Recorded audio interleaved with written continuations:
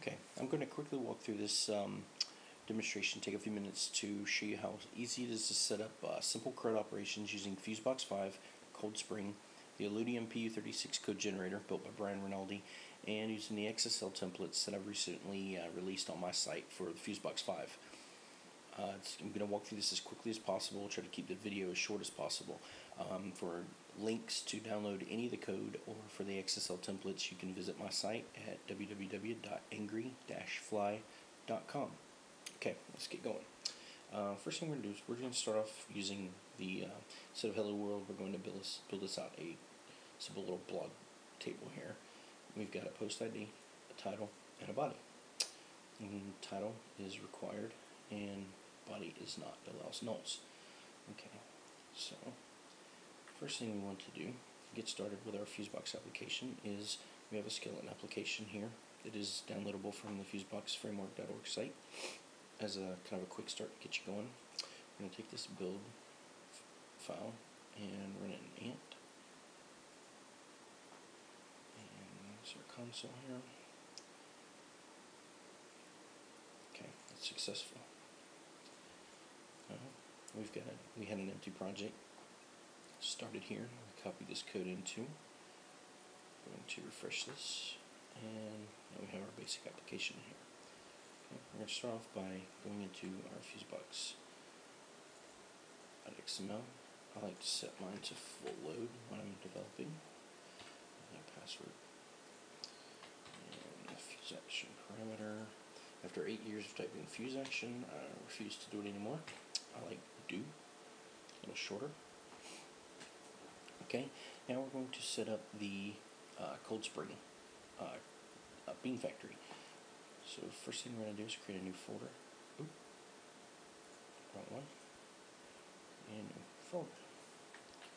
I'm going to call it config. Okay.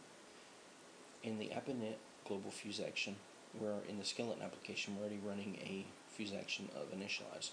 So what I'm going to do is go into the model circuit, open up that, find the fuse action here, and I'll keep a snippet for my Cold Spring initialization.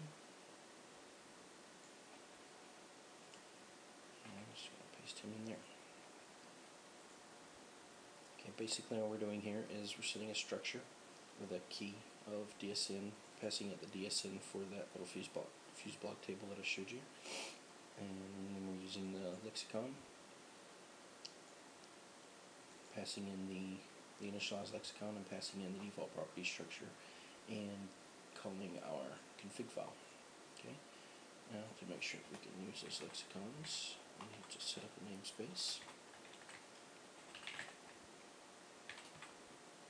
Okay. And that takes care of that. Okay. Now we're ready to generate some code.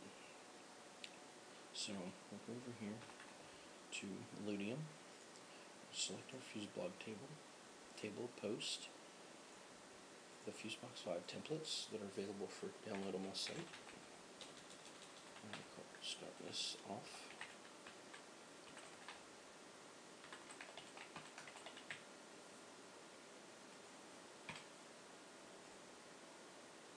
Okay, I've generated our bean object, a DAO, gateway, a service object, a list page, a form page, a controller circuit.xml file, a view circuit.xml file, and a Cold Spring config.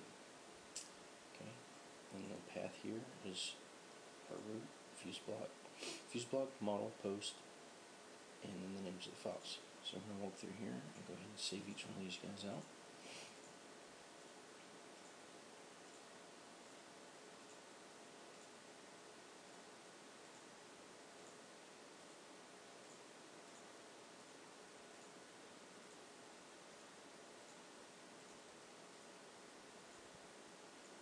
Okay, go back to Eclipse and refresh our model folder. And you see we have a post folder, and here's our generated code. So our controller, I'm going to add a new folder, post, fuse folder, I'm going to add a new folder called post, these can be in any location you want, as long as you specify the path and that matches what's in the model. Now, since we've added these circuits, I'm going to add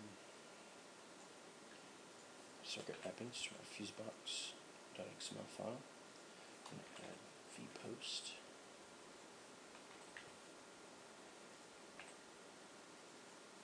And cpost for the controller.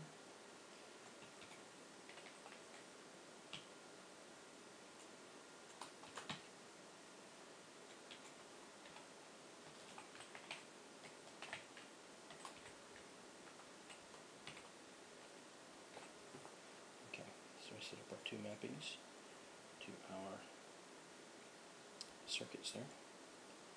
Now what we're going to do is go ahead and take our Cold Spring file, pass it into the move it to the config folder, and we're going to rename him.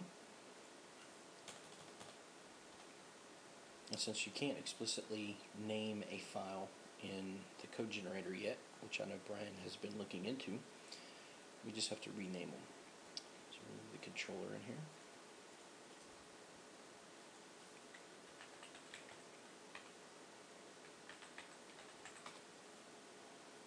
Now our view, two view files.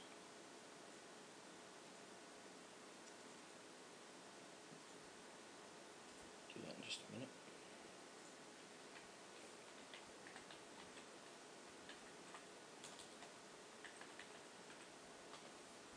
Okay, I'll open this guy up, and we're going to point him back to, we've got to give him a layout as part of Fusebox. So we've got a default layout template that's in here as part of the skeleton application. We're going to use that guy. Cold Spring file, as you can see, is a standard Cold Spring file, and you only generate this once. But if I was generating for multiple tables, I would just be copying the bean definition, pasting into this file. So now we have, these are our CFC files, and we should be able to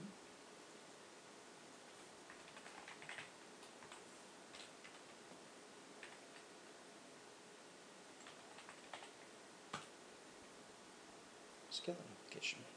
This is the default skeleton application front page that comes with Fusebox 5.1. So we're going to pass our post, and here's our list. As you can see, I have a remaining edit entry in here from testing.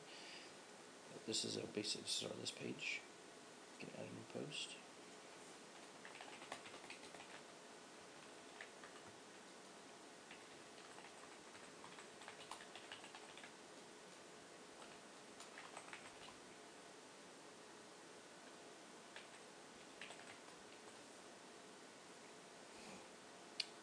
Added a new post, so we're basically just building a list.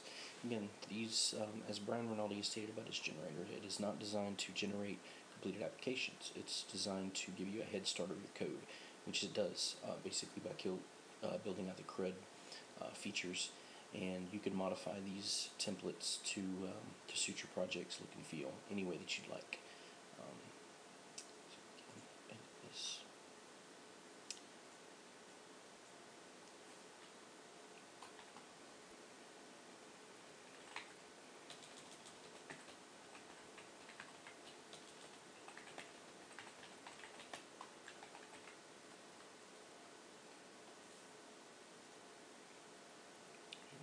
Update, and we can delete these guys in here, and that's it. Simple CRUD operations using the Illudium-PU36 generator, the XSL templates that I developed for Fusebox 5, and Fusebox 5 and Cold Spring.